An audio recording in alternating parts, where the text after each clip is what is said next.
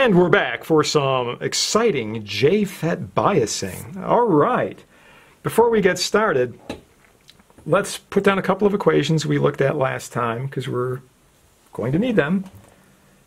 First, our transconductance equation. ID is equal to IDSS times the quantity 1 minus of VGS over VGS off. That quantity is squared. And also the GM0 equation, right? That was defined as -2 IDSS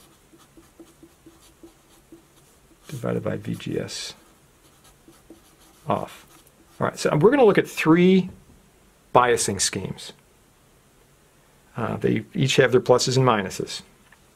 To keep this simple, we're going to use the same transistor for all three circuits. And we will just say that we go in lab and we measure the following. The IDSS is 10 milliamps. The associated VGS off is -2 volts. So using this equation, we can determine GM0. All right, so that's going to be -2 times 10 milliamps over -2 volts. That's just 10 millisiemens. Very good. All right, our first circuit is really the simplest circuit, and it's referred to as fixed gate bias. All we really are going to do is put a fixed negative voltage on the gate of the transistor and see what happens, basically. So here's what we're going to do. We're going to use a 20-volt power supply. This is a VDD. I've got a drain resistor over here that's 1 k ohm. This is going into our FET. The source of the FET is going to go to ground. And then here's our gate. There's going to be a 1 megohm resistor feeding that. And then I'm going to have a negative power supply attached over here to the gate. And we're going to make that -1 volt, or the way it's drawn, just 1 volt. How do we find out the value of our current, for example, or the drain source voltage? You know, those are useful things to determine. Well, basically, we're going to rely on this equation. Now, we had that curve.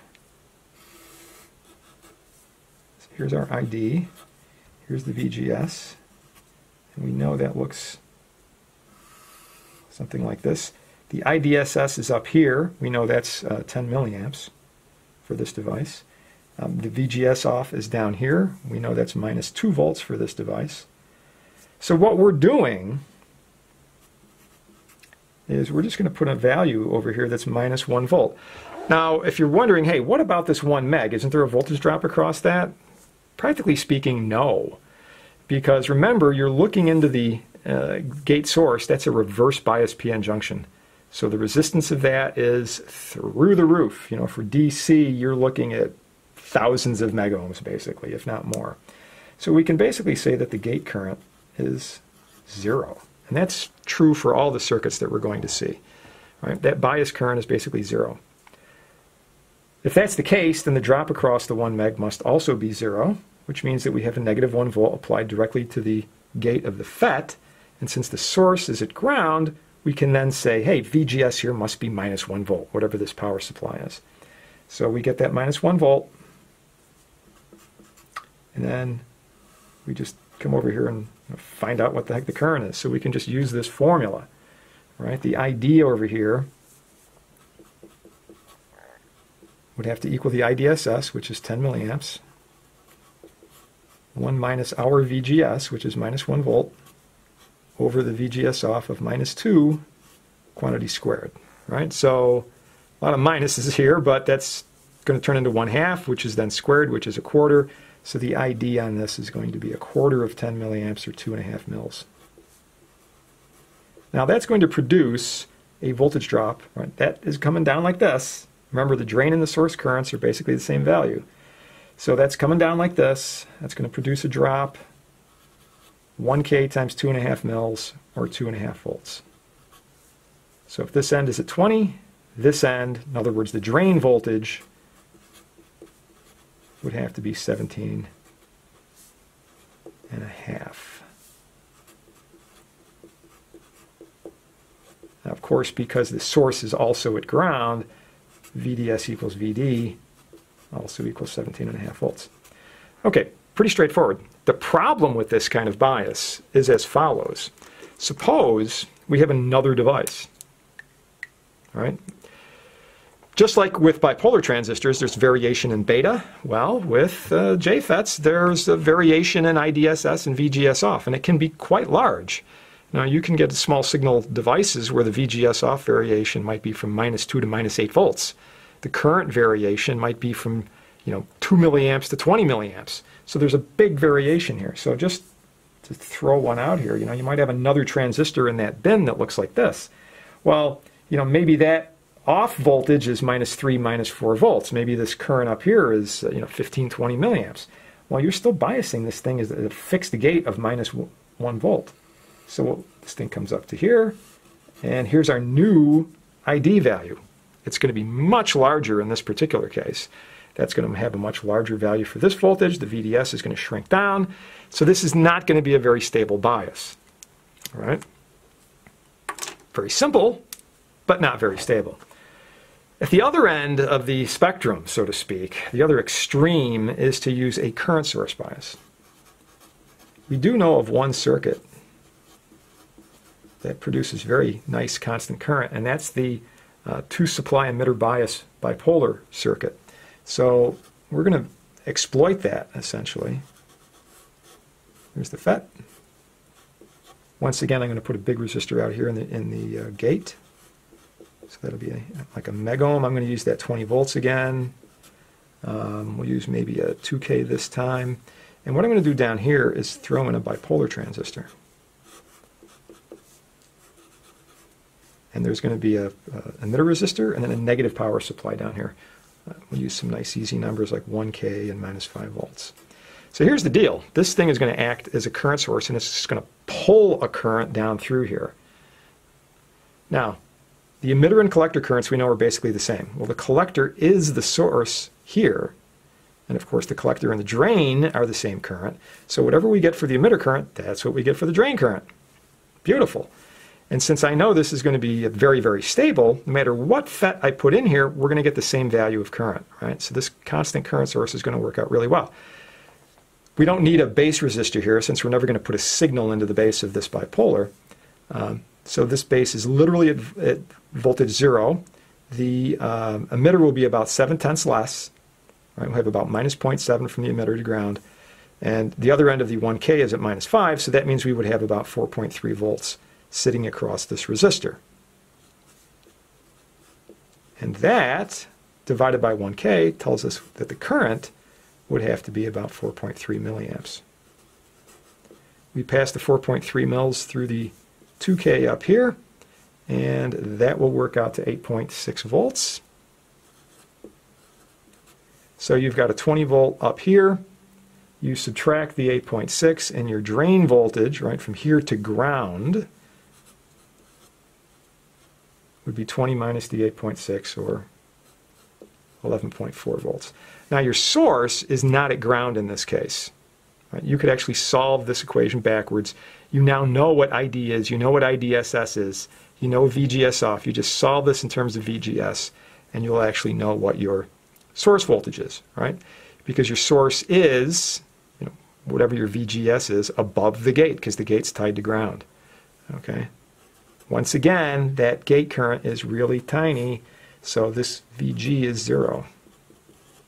So whatever you get for VGS, that's what your source voltage is, as an absolute. All right. Okay. So this is very stable. You throw in different FETs all day long. You can throw in different bipolars all day long. You're always going to get 4.3 mils. What's the downside of this? Well, if we do this same little plot, it might not be immediately apparent, but there is an issue here. So here's our first device. All right. Once again, I got my -2 volts. Here's my -1 volt. I come up here, I get the current in this case, 4.3 mils. Oh, excuse me, not -1. we didn't calculate that, my bad. We actually are going this way, 4.3 mils. And then we get, you know, whatever that works out to. It might be -1, probably not, but whatever. What if I have another transistor? So that transistor's, you know, maybe out like this. Well, since we're setting the current, this thing comes out like this, and now we get an entirely different value for the VGS. Well, is that a problem? Well, here's the deal. As it turns out, when we see this in the AC analysis, right, for our amplifiers, what we really want is not so much a perfectly stable ID. What we really want is a nice stable GM value, right? Remember, we came up with the equation for GM. Real quick reminder here, right? GM was equal to GM0 times 1 minus VGS over VGS off. No square. Right? I really want the GM to be stable. It's kind of like having R prime E stable in a bipolar. And that value, GM, is essentially the slope of a point on this, right? So if you got something like this, that slope, that tells you what GM is. You know, if you go steeper up the curve, you're going to have, you know, a steeper value there. You're going to get a different value for GM. Right, that's why GM0, you know, up here at the top of each curve, that's the biggest value of transconductance, GM0. So in this case, what happens is this GM and this GM won't be the same value. So you've got a nice constant current, but the GM isn't constant. So not the best. Unless you really need constant current. You know, this will work out. All right, third version to look at. This is called self-bias. It's very simple. It really only requires one more resistor than the fixed gate, and it doesn't require a second power supply.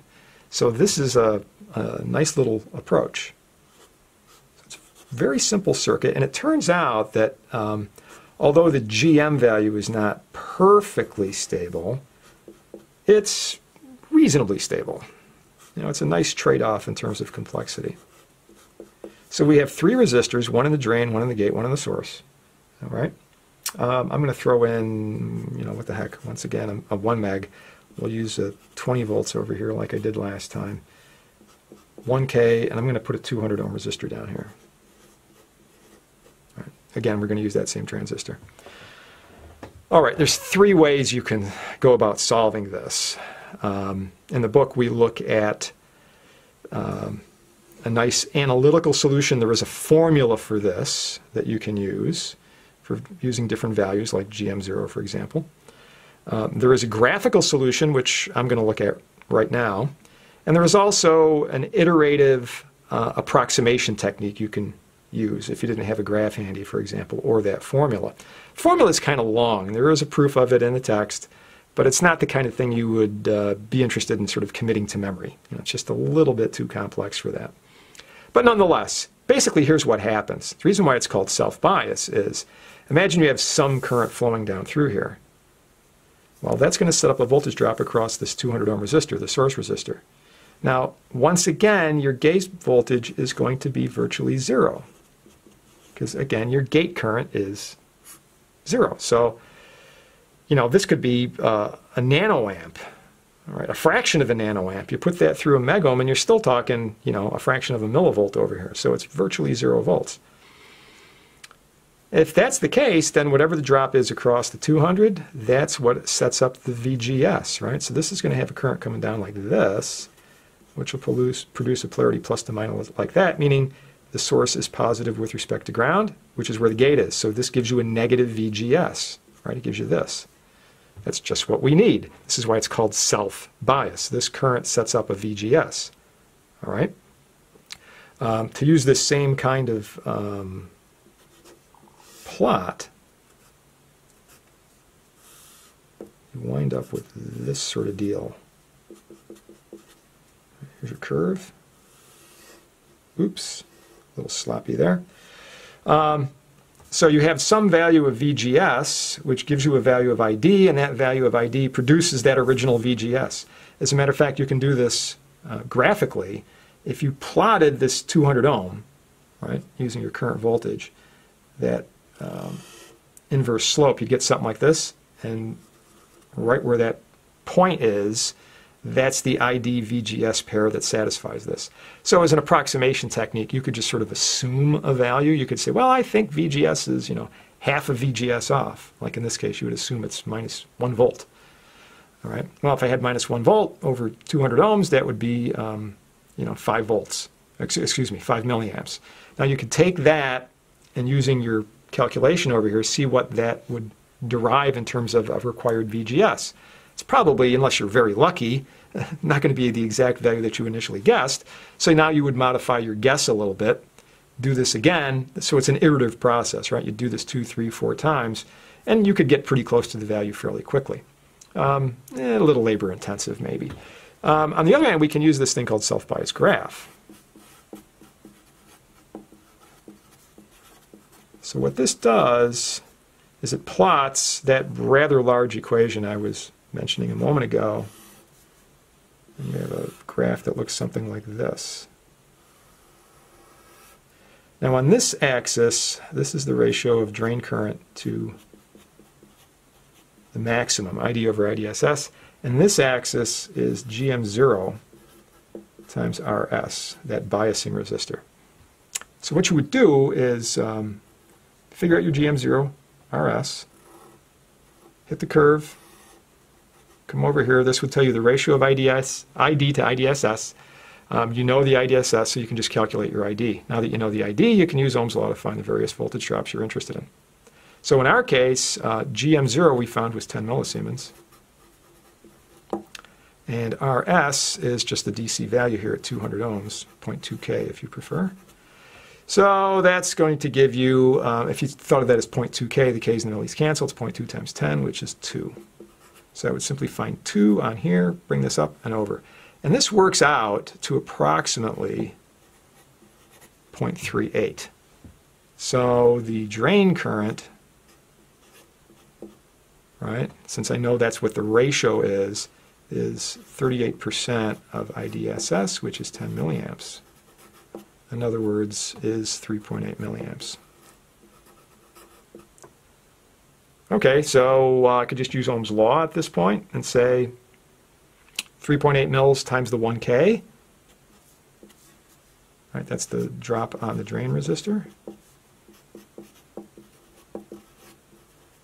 So that's 3.8 volts, which means the drain would have to be 3.8 under the 20 volt source.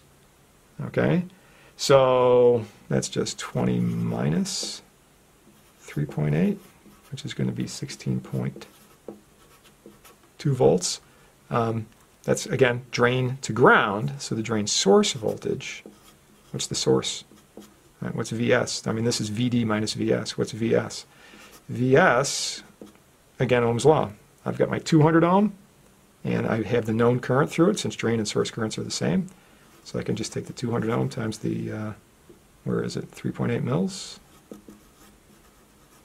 All right, and that'll work out to about 3/4 of a volt, 0.76 volts. So if I just subtract those out, subtract the 0.76 from 16.2, we'll get 15.44 volts for drain source. All right, so that works out pretty well. Now, getting back to this idea, what happens if you had a different device? Something like this. Ooh, that's awful straight. That should have more of a curve to it. But in any case, what you see, of course, is different values. So back here in the original fixed gate, all of the change occurs in ID, and we get a lot of fluctuation in the GM. In the current source, the ID is constant, so all of the fluctuation is in the VGS, and we still get some change in the GM value. Over here in the self-bias, we get a little bit of both. In other words, the drain current has some fluctuation, and the gate source voltage has some fluctuation. And, the GM will move a little bit, but it won't move as much, for example, as it would over here. So this is a fairly simple circuit. It's probably the most clunky to solve on a bias, but as far as overall performance, it's pretty nice because it's simple and you have a fairly decent stability on the thing as far as both the DC and the AC part, this GM part. There is a variation on this. We've sort of run out of room here, but there is a variation on this where we sort of augment this with a negative power supply. And essentially what that does is gives you a little bit more control. If you extended this out, you would be able to plot the resistor value here. It would be offset by whatever the negative power supply here would be. So this offset would be out here, and you'd have the resistor coming like this. So you could actually get something that's a bit flatter, and yet that would give you higher currents. And if this is done correctly, you can get really nice stable GM values out of that. Okay? All right, so that gives you a nice little smorgasbord of biasing types, things that you can do with this, all based on our device equations. So remember, these equations, right, like this green one, these two over here, these are device equations. They work for any kind of bias. Some of these other things that we're doing down here, like a self-bias graph, these are specific to that kind of bias. You can't apply a self-bias graph to, a fixed gate bias circuit. All right? So make a distinction between those two things. All right, the follow-up video on this is going to involve AC analysis of these circuits. Just as we did in bipolars, we can make voltage amplifiers, and we can also make buffers. Right? So we had common emitter amplifiers, common collector amplifiers. Here we're going to have common source amplifiers, common drain amplifiers. Right? So we'll look at those next time.